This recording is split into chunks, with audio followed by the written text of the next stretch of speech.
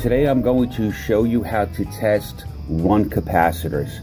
But before we start the process of testing the capacitor to see if it's good or it's bad, there's one indication that'll tell you right offhand that it is bad. As you can see in the picture, if you remove the capacitor or look at the capacitor and you see the bulge, that's a clear indication that the capacitor is no good.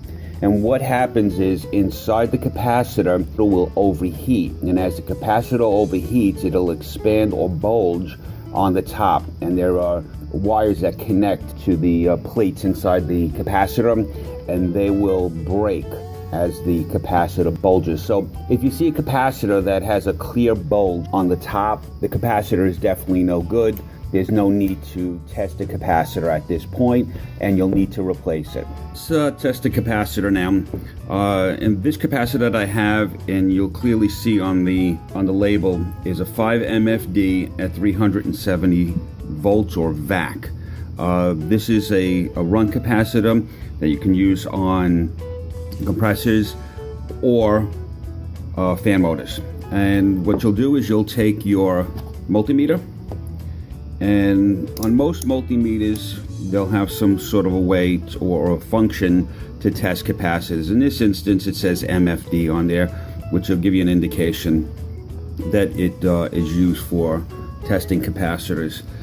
Take your leads and you can put it on either one. You can put the red on the left, red on the right, it really doesn't matter. And you'll see you'll have 5, and that's the 5 MFD on the capacitor rating.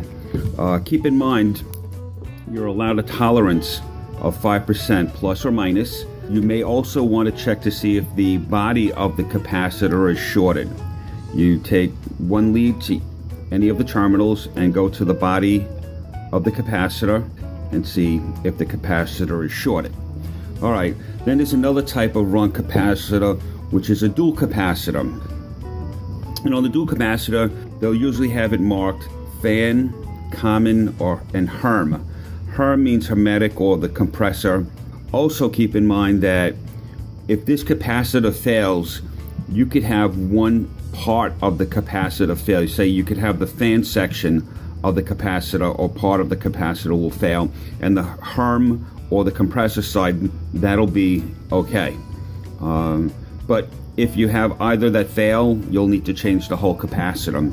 On this dual capacitor is 2 readings, 30 by 5, and again at 370, and we have a tolerance of 5%.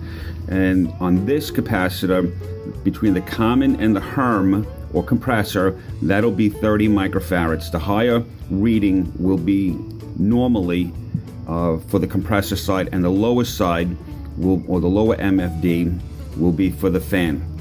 And again, it's the same principle. You're going to go from the common. In this instance, you can use it red or black, it doesn't matter. The C, that will be the common reading. You're going to go over to the fan and you're going to get your reading. And I don't know if you can see it on my meter here, and it's 5. All right, and I'm within the 5% tolerance, up or down, so this capacitor on this end is good, the fan side.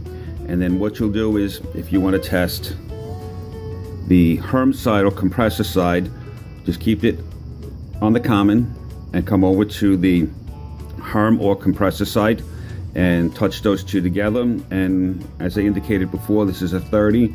If you can see on my meter, it says 30.9, 30.9493, which is an indication it falls within that 5% tolerance range. So this capacitor is good. Again, if you'd want to test it with red or black, as long as you're on the common to the herm and then come over and you want to test that. Again, if any of these sides are no good, then you'll need to replace the capacitor. And that's it. That's how you would test a run capacitor. And all the capacitors are available from HVACRsupplyNOW.com. Thank you.